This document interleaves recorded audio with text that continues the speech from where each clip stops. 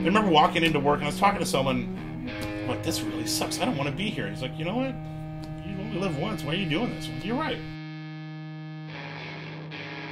I've seen karaoke there. I've seen belly dancing there. Burlesque, yeah. Burlesque, yeah. Metal. People would walk by and see, you know, a 10-piece circus band, and we were all in full clown makeup, and, you know, like, it just looked like a giant freak show. Here's the space, you know?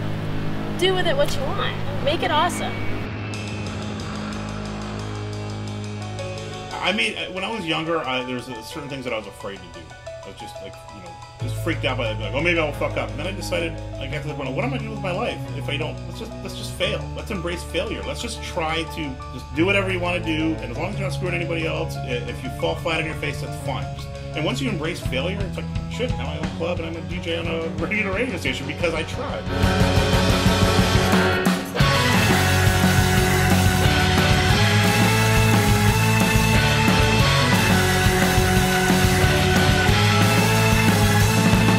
Trick is just finding the right like-minded people that would even be interested in your music. It's less about competition and like, fuck you, I'm doing my thing, and more about like, we're all gonna do this together.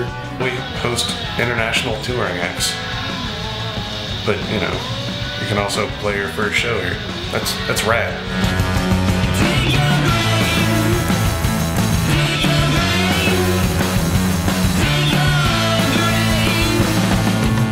Seattle has its whole bug up its butt about we're a world-class city and we're the birthplace of Nirvana and grunge and we're a music city and all this stuff, you know, but they don't do the work to ensure that the ground floor of that edifice that they want people to see is solid.